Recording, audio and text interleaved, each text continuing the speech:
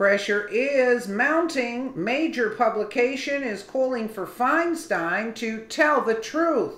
By Amy Moreno for truthfeednews.com.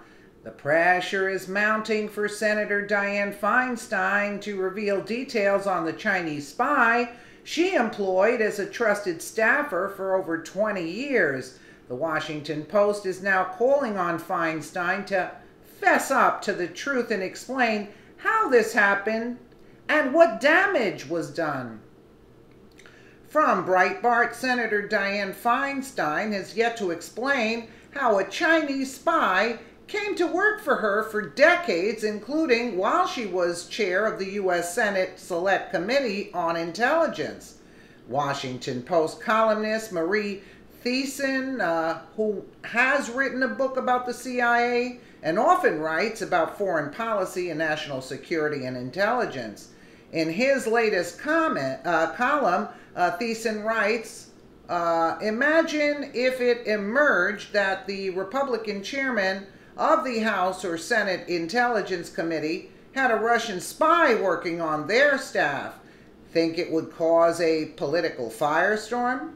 Well, this month we learned that Senator Dianne Feinstein had a Chinese spy on her staff who worked for her for about 20 years, was listed as an office director on payroll records, and served as her driver when she was in San Francisco, all while reporting to China's Ministry of State Security through China's San Francisco consulate.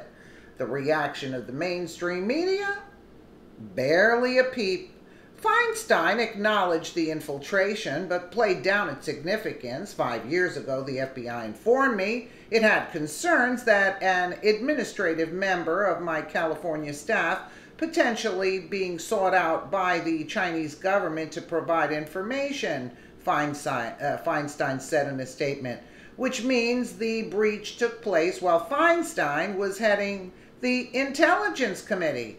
But Feinstein insisted he never had access to classified or sensitive information or legislative matters and was immediately fired. In other words, junior staffer, no policy role, no access to secrets, quickly fired, no big deal.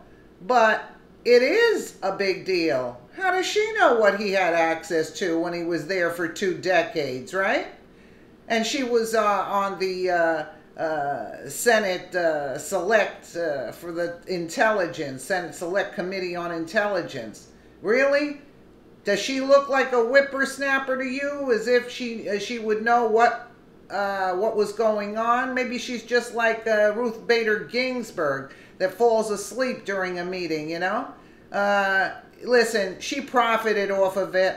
She was selling secrets and things. She made a bundle and she did deals for them because her husband made so many millions of dollars, 300 million or something that we know of.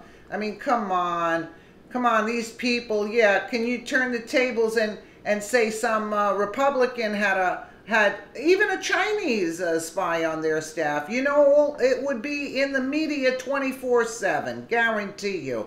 But you can tell the hypocrisy of it all, you know? The Democrats get away with everything, and they play dirty, profit off of everybody else, and no consequences whatsoever.